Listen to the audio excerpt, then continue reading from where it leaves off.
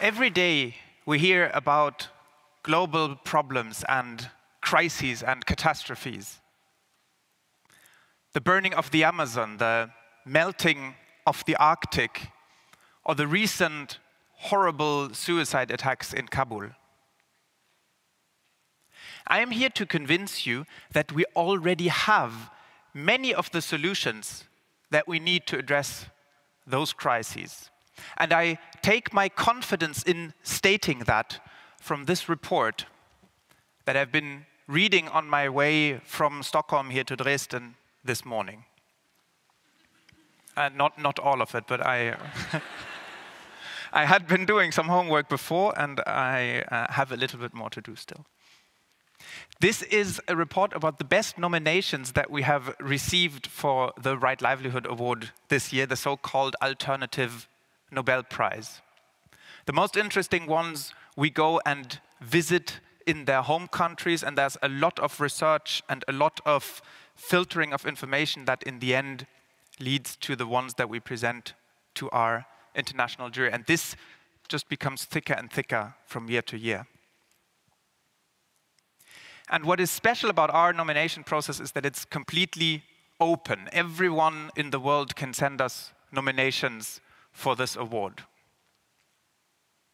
Now, the ones that are contained in here are confidential, and I cannot tell you those exact stories.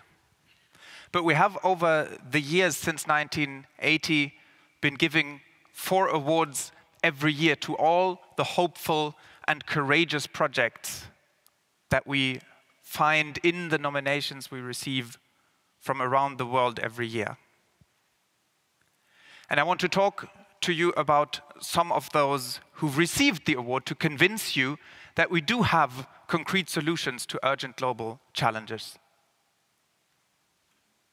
Medellin in Colombia was in the 1990s one of the most violent cities in the world. And in this situation of car bombs and gang warfare, drug trafficking, civil war, a group of poets called people to come to the streets for poetry readings. They've been organizing poetry readings in the parks, as you see here, in subway stations, in schools, and this has become one of the most beloved poetry festivals of the world, and it has made a great contribution for the reclaiming of public space in the city of Medellin. So the experience of Medellin holds all the solutions for how you can make a violent city less violent. Egypt is a country with great problems when it comes to gender equality and women's rights. Mohsen Hassan received our award in 2016 for the work that she does for the rights of women, protecting and giving legal help to victims of abuse, running a training for women who are running for public office, and actually achieving the inclusion of women's rights into the Egyptian constitution. Even though the work of Mohsen Hassan is, of course, not supported by the government in Egypt, and there's a lot of resistance against her. She cannot even leave her country. What she's done holds all the solutions to a better situation for women's rights in Egypt.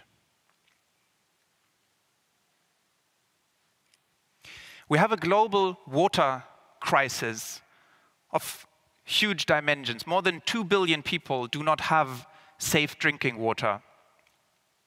This is a situation that is getting worse because of pollution, because of climate change, and because of privatization of water resources. Maud Barlow from Canada was the first one who really brought this issue to global attention when she wrote the book Blue Gold in 2005.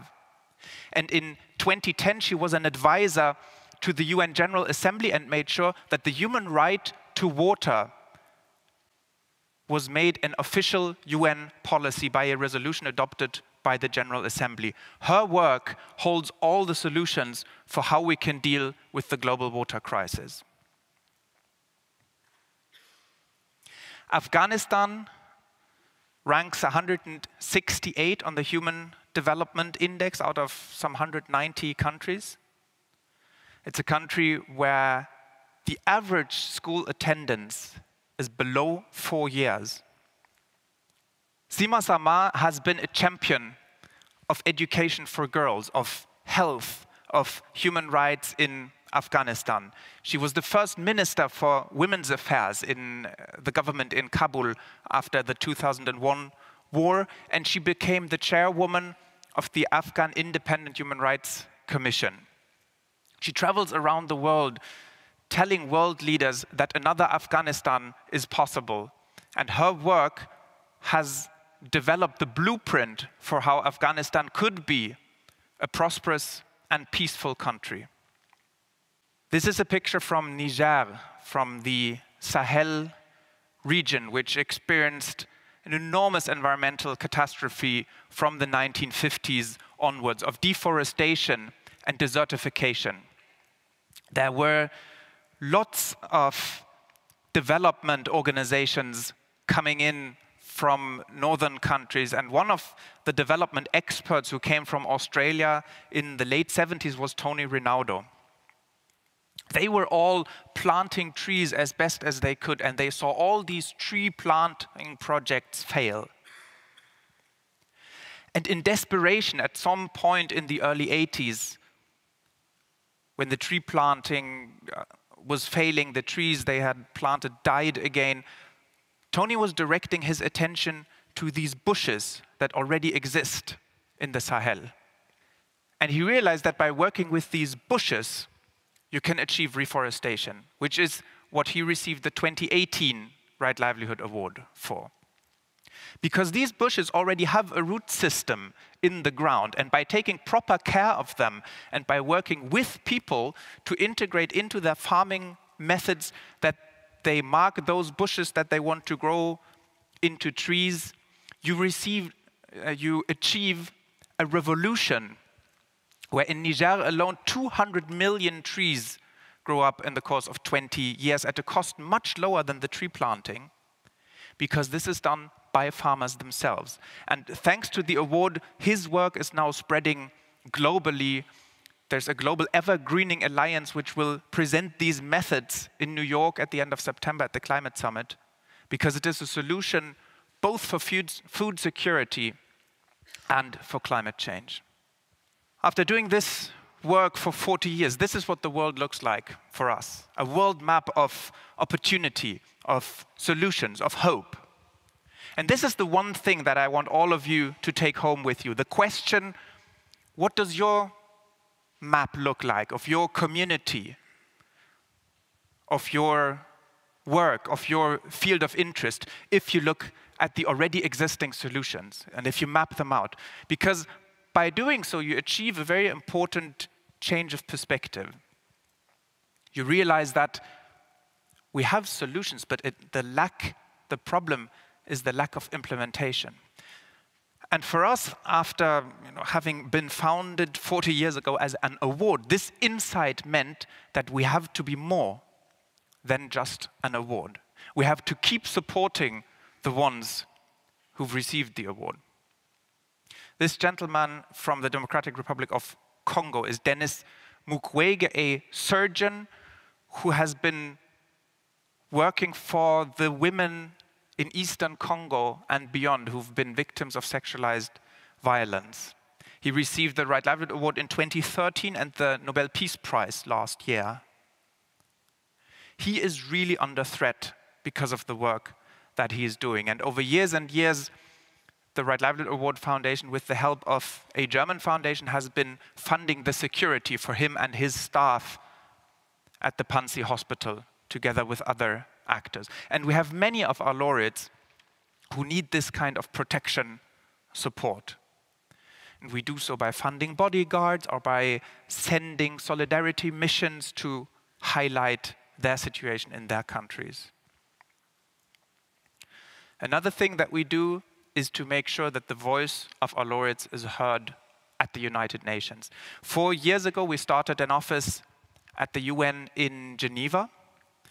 And this is a picture from the UN Human Rights Council. And the lady you see on the screen is our laureate from Azerbaijan, who is not allowed to leave her country because she's been working as a critical journalist,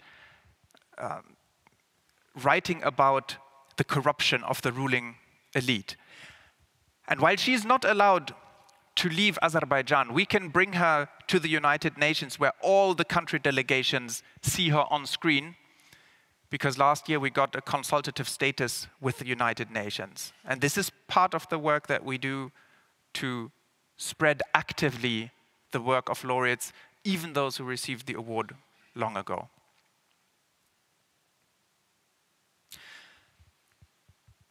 So we're now at this very critical juncture in human history, a juncture where we see that there's enormous challenges ahead. And on the other hand, we see that the solutions exist. What we do as Right Livelihood Award is to highlight 4 of them every year with the awards that we give, not as solitary heroes, but as examples of what the human spirit can do, as examples of what is possible. And it's a process, as I said in the beginning, that we can't do alone. We need everyone to participate in it. Everybody can send us nominations.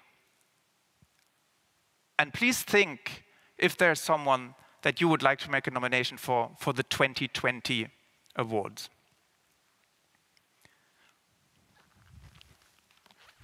For the 2019 ones, I'm picking up my little booklet again. We have our jury meeting in 1 week from now, where we'll be sitting with jury members from around the world and have the very hard task to select 4 of these to give an award to. And we'll be presenting these 4 at the Foreign Office in Stockholm on the 25th of September. And we're sure that it will hit the news even in Germany, and you'll find us on the internet. And please help us spread these messages so that we don't need to live with problems that we know we can solve. Thank you.